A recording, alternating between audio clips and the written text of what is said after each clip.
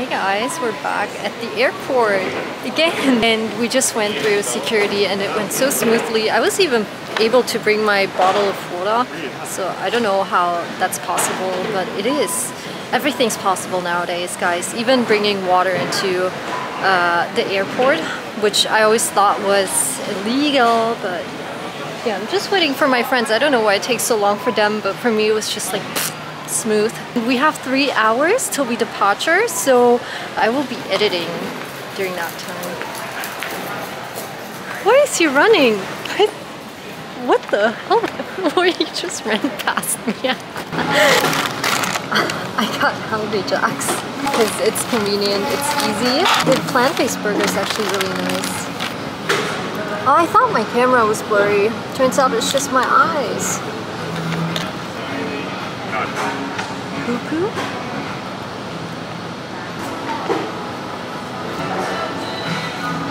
You want?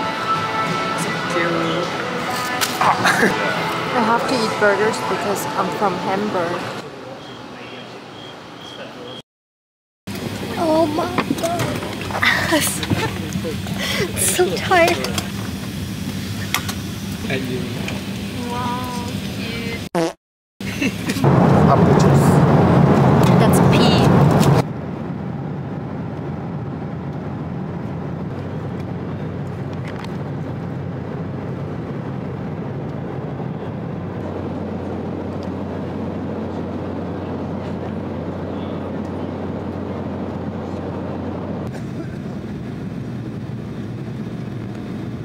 We made it to Brisbane.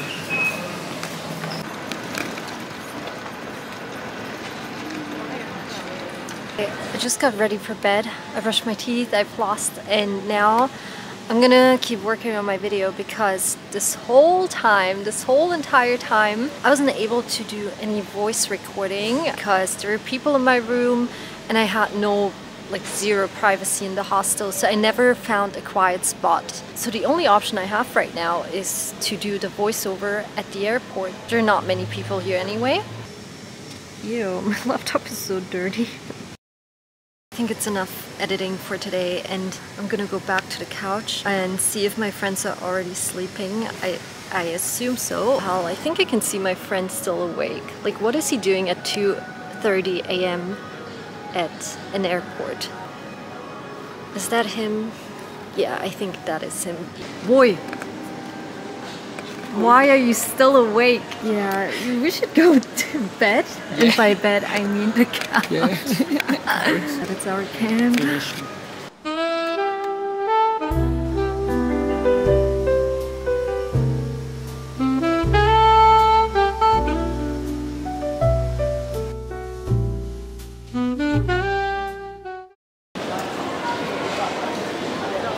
Okay, so I think I slept for 7 hours, which is pretty good. I got woken up twice. Once by a baby who hit me on the head, and the second time when these ladies behind me took a photo while sitting on the couch. So far, I'm actually doing okay. Not too bad. Tired, but actually not bad.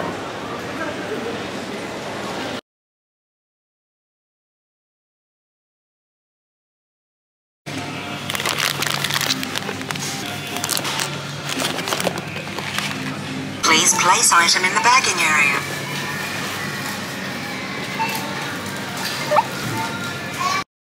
Okay, this is gonna be my room for the next months. These are the things I bought and I'm gonna prepare some overnight oats for tomorrow for lunch.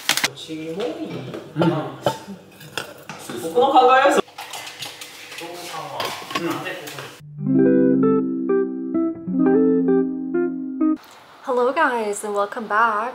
Thank you for watching till this part. I guess you want to know the answers to all your juicy questions and I read all of them. Today I'm gonna answer all of them, every single one, and I'm gonna be transparent and honest with you. So let's get into it. How much did you save up to come to Australia and what kind of job did you have in Germany? I didn't save up a lot, maybe you can tell. I guess I came with like 3k, I think 3k in euros. which is around 5k in Australian dollars. My job in Germany, I had many jobs, but I'm gonna tell you about the recent one before I moved. So I worked as a tutor in many different schools as a freelancer, and I taught English and German. What are the current job opportunities in Australia? I wish I knew. I'm still on the lookout. I mean, I have a job now on the strawberry farm, but so I don't know. I'm still on the lookout. How would you describe your fashion style? Do you have any favorite clothing brands? I would describe my fashion style as extremely boring and uncreative, and I wish I had a good sense of fashion, and I'm still trying to find it. But yeah, I have a few favorite brands that I can't afford, like Ralph Lauren.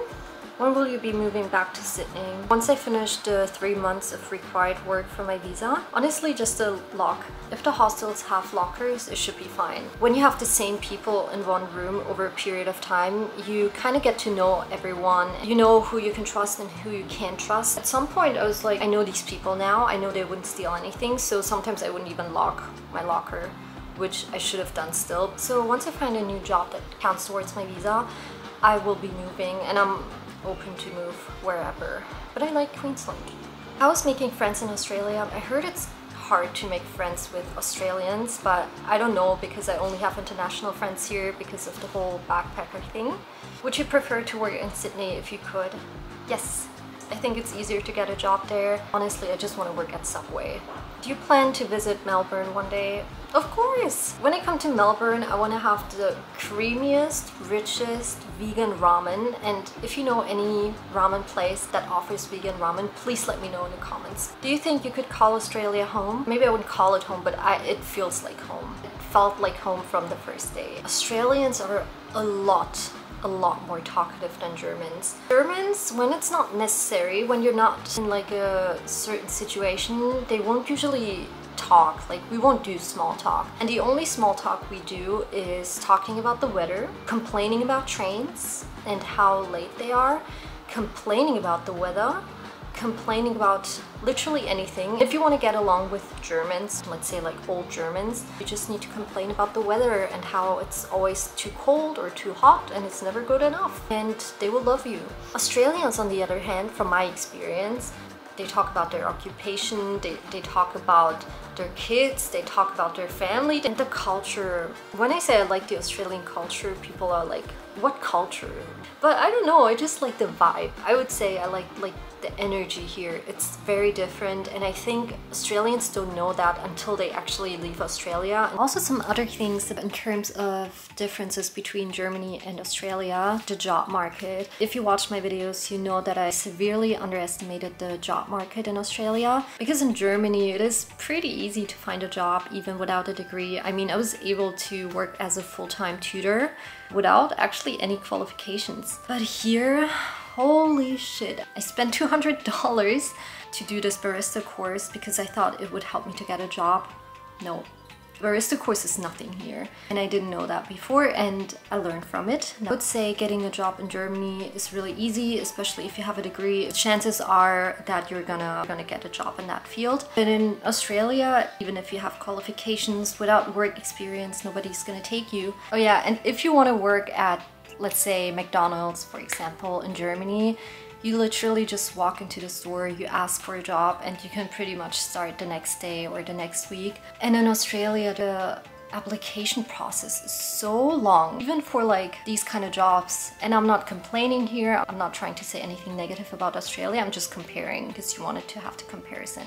What made you want to come to Australia? Definitely the weather, and also the language. Really wanted to live in an English-speaking country, and also the nature and the beaches, and like Australia just has it all. What is your favorite meal? Right now it's vegan ramen. I'm obsessing over it. I'm thinking about it every day, and I can eat it every day. When did you become vegan and the reason behind it? I'm actually not vegan, and I never claimed to be vegan. I do cook a lot of vegan dishes because I really enjoy them and it really helps the environment. But I've been pescatarian for the past 11 years. I watched a lot of documentaries on the meat industry. When I was young, it was really disturbing to me. I'm not against people who eat meat. My family eats meat. After 11 years, you kind of calm down and you accept the things as they are, and you're not too radical about it, I guess. Are you single? The answer to it is no. I'm actually not single. I have a boyfriend. He was born and raised in Australia, in Sydney, and this is also the reason why I want to go back to Sydney. I have received quite a few messages from people asking me on dates. When people DM me with literally no profile picture and no photos on their profile, it is kind of alarming, and I don't know who you are. You might know a lot about me now, but for me, you're still a stranger, and if I met you on the street, I wouldn't know who you are. So please understand that I won't do any meetups and that I'm in a really happy and fulfilling relationship. How did you get Australian citizenship? Do I look like? Does it seem like I have, like if you watched any of my videos, you would know that I clearly don't have an Australian citizenship and that I'm very far from getting one. So maybe watch my videos first. Your accent doesn't come across as German English. What influence do you think developed your accent? Yeah, I actually noticed a lot of people get confused by it. I was born and raised in Germany, so I think I do have a German accent with a mix of maybe American. I grew up watching a lot of American YouTubers and a lot of American shows, like a lot of American influence in general. Also, I used to date an American, and I think during that time my accent improved, got maybe a bit more American, and I lost a bit of the German accent. What music do you listen to? Also not a question, but I like the music in your videos. Oh, thank you. I think it's really, like, I have a lot of different songs in my videos. I listen to a bunch of stuff. I would say Tame Impala, I really like him. I like the old albums from The Weeknd. And I also really like classical music because I play piano. I really like Chopin and Beethoven. On Spotify, I think 2 years ago, I was one of the top 1% of Chopin listeners. Who's one stranger you've met in Australia that you remember most? That's such a cute and creative question. I don't think there was one stranger in particular. I think actually almost all Australians I've met were really nice and helpful, and I'll forever be grateful for all the people that helped me. Was it hard to learn English? Also, how long did you study it for? Also, is it really true that Germany is full of German people? It was not really hard to learn English because we learned it from 3rd grade on. I had a lot of international friends that helped me to improve my English, but sometimes I forget that I actually made a conscious effort to learn English. I think now a lot of it is just passive. Like, I don't make the conscious effort anymore to learn English. And yes, Germany is full of German people, but it is also full of people who migrated to Germany. I think Germany is the country who takes up most immigrants from all of Europe. It is very mixed now, but maybe not as mixed as Australia. I think Australia has even more migrants. Hi, lovely question. Do you have any plans to move to other places? Actually, I just wanted to come to Australia and live my life in Sydney, and I didn't expect this whole journey to happen. I think this whole job situation brought me to all these places, and I think I will be moving a lot more in the next few months because of that. What does the channel name Begibou mean? What is Begibou?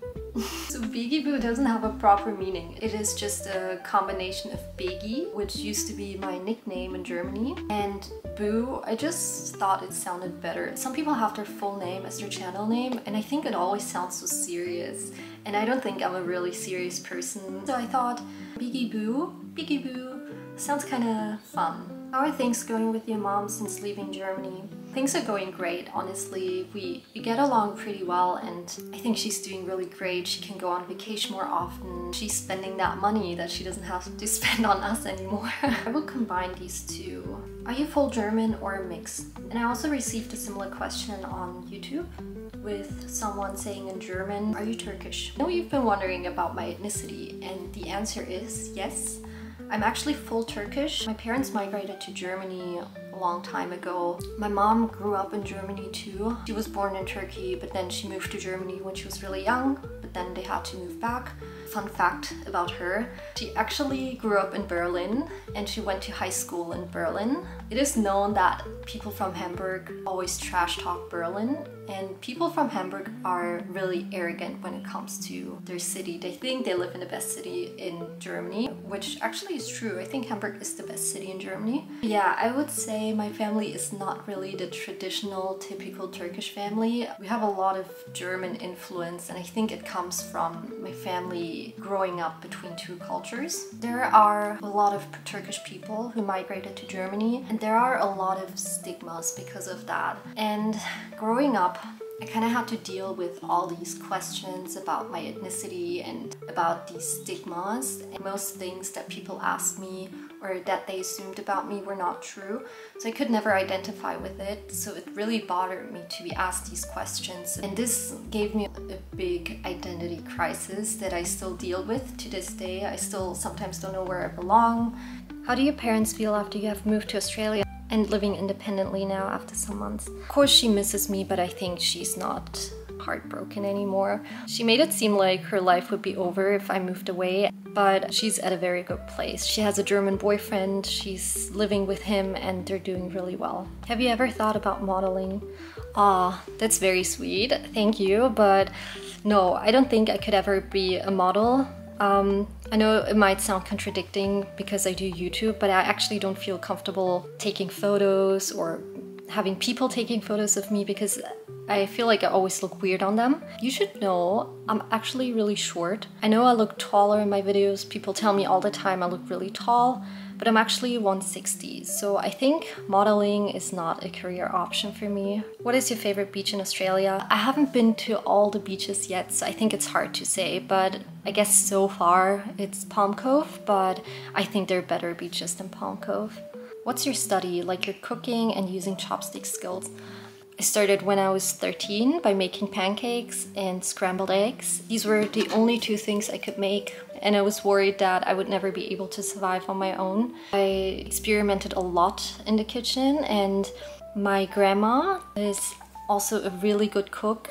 I was raised by my mom and my grandma, so we were this little family of me, my sister, my mom and my grandma, and we lived in one house. And I actually shared a room with my grandma up until I was 15, and we moved to a new place. And then that was the first time I had my own room. Yeah, my grandma definitely also got me into cooking because she cooks everything from scratch, and she's a great cook. And I just love her, and I love her cooking, and actually now talking about it, I really miss it. I don't know why, but my hair is always so messy. What's your name? I just don't recall even after watching all the videos.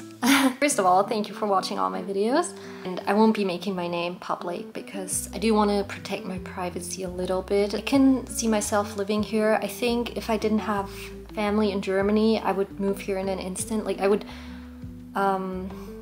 wouldn't think twice about living here for the rest of my life. I don't know about my family and how things would be with them, so this is the only thing that actually holds me back a little bit and why I could still see myself living in Europe. What's your advice for a European moving to Australia for work permanently, and how long have you been in Australia now? Oh, it's been 5 months now. Can't believe it. Well, Australia is really tough, I think, and it is really tough to get an apartment. It's tough to get a job, not just for backpackers but also for Australians. They also struggle a lot. Don't underestimate Australia in any shape or form. Just be prepared to work 10 times harder. Budget your money really well. Save enough money. Don't come with too little money. You'll end up on the street. Look for the cheapest hostels in the beginning. Don't expect too much. Before I never thought I could live in a hostel with 8 other people in one room for 3-4 months. But you get used to things. And always build a community, try to find friends, try to connect with people, especially backpackers who understand your situation. You will benefit from each other. One person might have a car, that will definitely help you to get a job. Try to get an Australian driver's license. Try to get work experience in general in Australia. The job is not too important at first, but you will get a different job more easily if you already prove that you've worked in Australia. If you could go back in time and start your working holiday visa over, what would you do differently? I would have started looking for a job way earlier, and I would have taken the job process a lot more serious. I didn't know it was this competitive. I didn't know it was this hard because there is a lot of misinformation online. I also didn't know that you get ripped off on basically every farm, and I will be making a video on that too because it's a huge issue. I feel like I should have gone to a small town from the get-go and just try to look for a job, and if I can't find something within like a week or two, I should have left and looked at another place. How do you stay optimistic during uncertain times? I wouldn't say that I'm always optimistic, but one thing I learned is that you really learn a lesson for life. I'm able to share my story online and I'm happy if it helps someone. This kind of keeps me going, but I'm definitely not always optimistic. Which country do you want to be in the next year? I definitely want to visit Japan, and I also want to go back to Korea again. Love for Korean food started when I watched a lot of mukbangs online, like on Instagram, and I saw all these delicious meals and I was like, oh my god, I want to try it out. And this is what got me into Korean food. In terms of a favorite K-drama, to be honest, I don't watch a lot of K-dramas unless someone recommends them to me, but I only watched Itaewon Class and Crash Landing on You, and I think they were both good. I think I answered all the questions. I hope so. I hope I didn't forget anything. But if I did, or if you have more questions now after all of this, let me know. I can do another Q&A at some point. And yeah, thank you so much for watching.